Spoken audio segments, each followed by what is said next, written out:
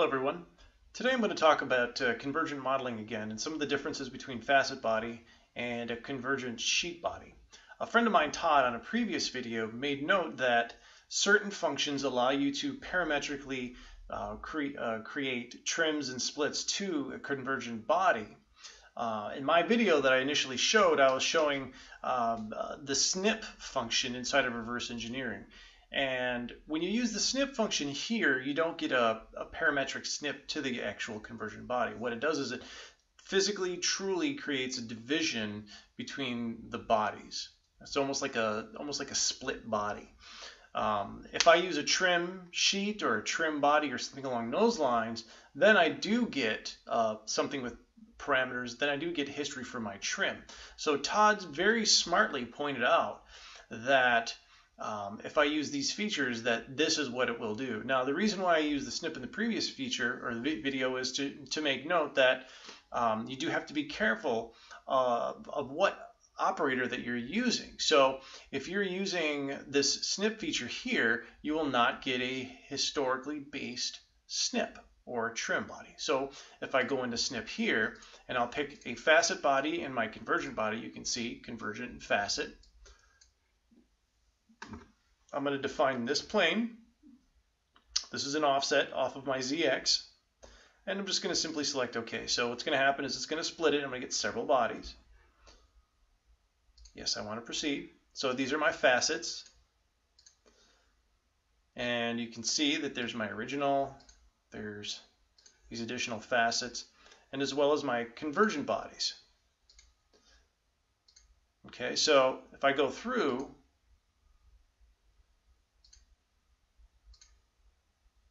we'll use this guy, for instance. The original, as you can see, is overbuilt. You can see the line running through it. Now, if I make a modification to this plane, if I take this and I go out, say, 50 mils to 500, you'll notice that this body did not change.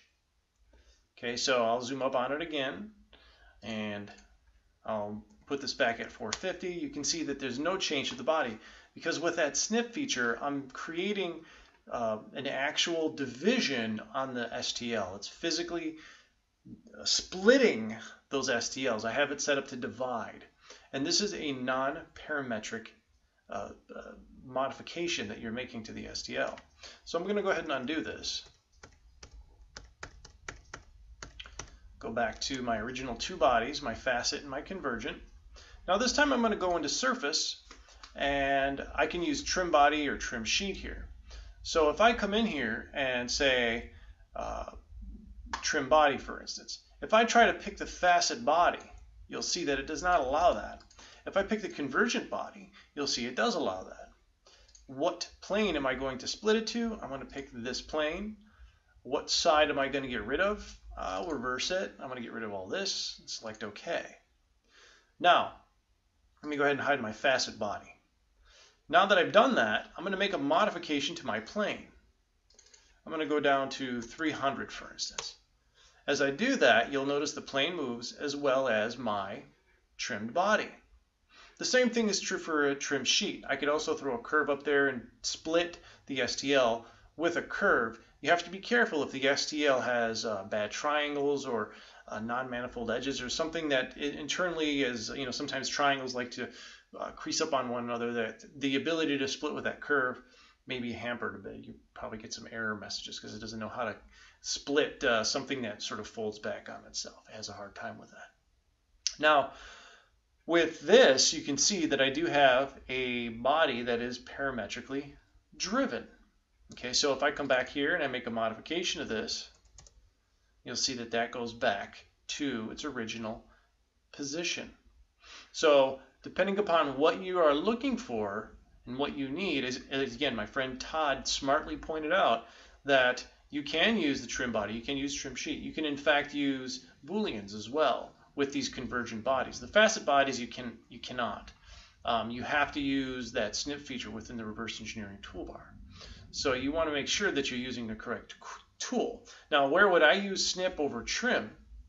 A lot of times what I'll do is now I'll snip out the regions that I want it to, let's say, recreate completely. Let's say the glass or the fender or the door. I'll snip those regions out, and then if I want to do a trim line on a door, I'll project a curve onto a convergent model. And maybe that curve is going to move or update a little bit. The benefit of doing that is because the STL has been snipped, it's a much smaller STL for that region that I need. It makes the processing much quicker. It allows me to do, maybe I need to offset a certain portion of that STL, and I don't want to offset the entire STL, again, because it's going to really slow things down. So that's where Snip is going to be handy. But again, I'll use that Snip and over Snip, create a very large division, again, simplifying, but coming back to my trim body or trim sheet, throwing curves up, and then using those functions to go ahead and clean up what it is I need to clean up. So there's definite workflow there. I'll be posting more of these videos about workflow with convergent modeling, using some of the tools there versus some of the tools within the reverse engineering toolbar versus some of the tools within the surface toolbar or the standard like Boolean functions and such. Thanks.